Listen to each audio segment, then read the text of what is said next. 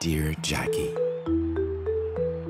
I have always respected and admired you. Well, I met Jackie Robinson here. Because he played for what? Montreal Royals. Right? A brother from the U.S. breaking the color barrier in Major League Baseball. You made the impossible seem possible in a segregated North America by showing everybody a glimpse of what everyday life could be like. Black and white people working and living side by side.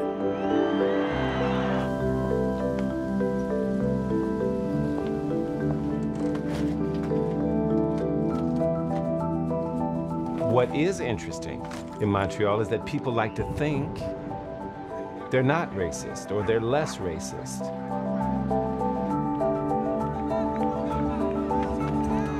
Why did I do this? I threw away my life of activism and advocacy for what?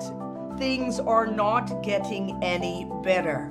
And we can try to find a way forward looking honestly at the crimes that have been committed and the heartbreak that has been levied on so many people. We've seen it with George Floyd. There's a wave happening, but we have to keep the momentum of the wave.